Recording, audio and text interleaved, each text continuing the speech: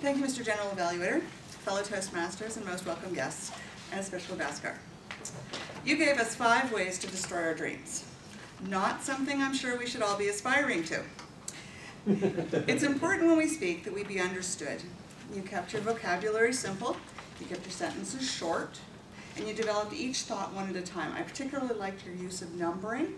I think that has helped us to focus on each of the points one at a time, and of course you summarized them at the end as well. Your speech contained some great metaphors. My particular favorite was, life is like canoeing in a river. I could see what happened to that canoe. When you stopped paddling, it just twisted and drifted with the current, and it brought your point home too, that if we stop paddling, then we're going to destroy our dreams. You used vivid verbs, climbing, celebrating, paddling, and these verbs brought motion to your speech. I particularly enjoyed your conclusion.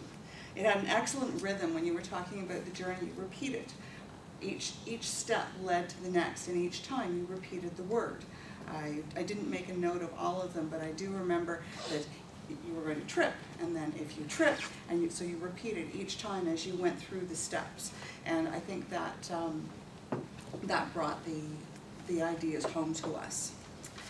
My only advice would be to be a little bit more concise in your examples. Some of the stories, I think, would have had more impact had they been more focused.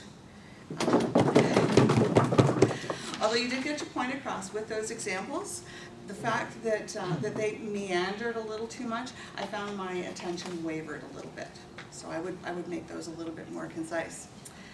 Bhaskar, you told us no one has a perfect answer for your life, but you've given us the perfect way to destroy our dreams.